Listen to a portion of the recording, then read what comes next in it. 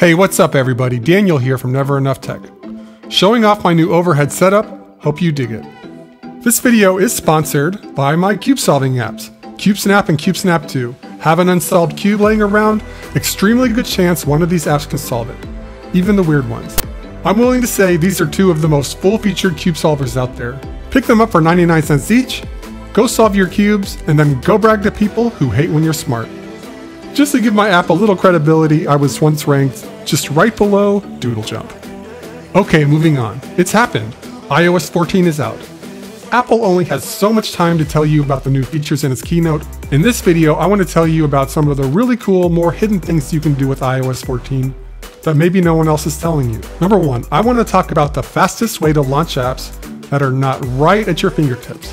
Yes, Apple is trying to reduce the overall app footprint on your screen with Library, but if you were to select an app from here, it could still involve some Where's Waldo energy. Who in the heck wants a visual search task? Apple, though, seems to have caught on to this. The fastest way in iOS 14 to launch an app that may not be immediately under your fingertip is with search. Type in a few letters of the app, and the app is now on top of the search stack. And you have a button that actually says Go, not Search. So if I were to press Go on iOS 14, I would get a much different behavior than if I were to press Search in iOS 13. Forget the library, forget app pages, just use Spotlight to quickly launch apps. Number two, and this is kind of peak weird Apple.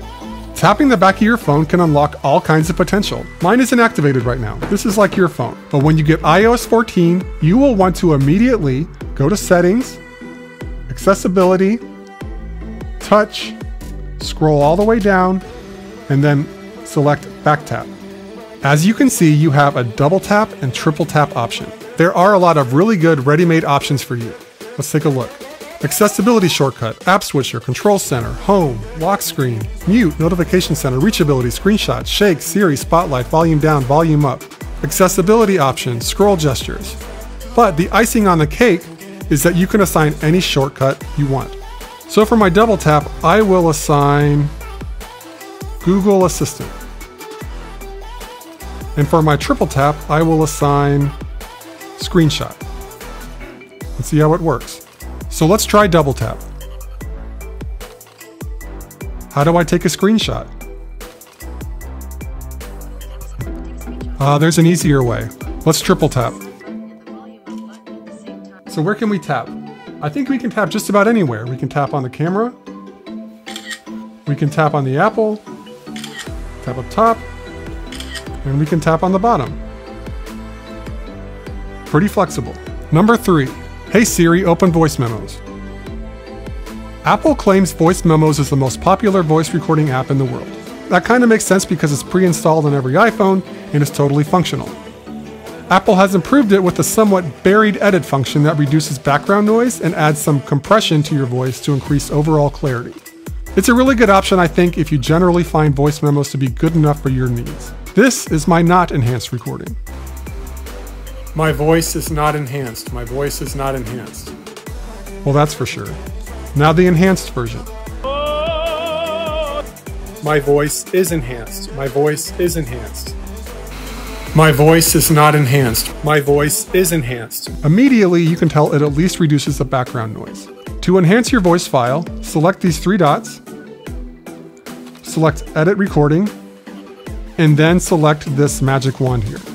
One other nice add is the ability to group recordings into folders. You can add a folder here, and you can always get to all of your recordings here. A quick number 4 here. Here we are in Settings.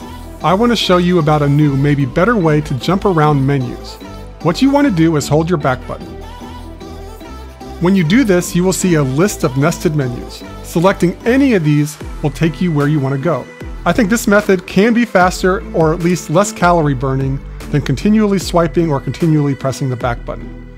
I want to go back to the Settings home screen. Number 5, some new camera options. There is this quirky new setting that may appeal to the more vain amongst you, and that is to have your selfie picture go WYSIWYG. What you see is what you get. With mirror front camera, when you view your photo, it looks the same as when you took it.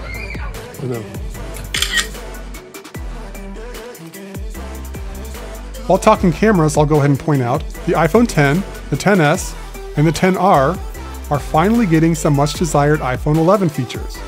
The first one being Quick Shot, where you start to take a picture and then you can slide over to convert it into a video. Second, when on video, you can now change the resolution and the frames per second right on the camera screen. How democratic. Next, we're going to clock.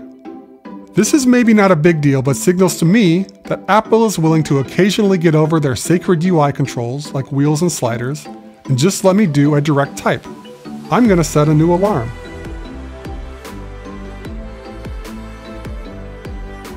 Anyway, gonna wrap this up. If you can, maybe provide a like, a comment, or maybe even subscribe. I'll catch you on the next one.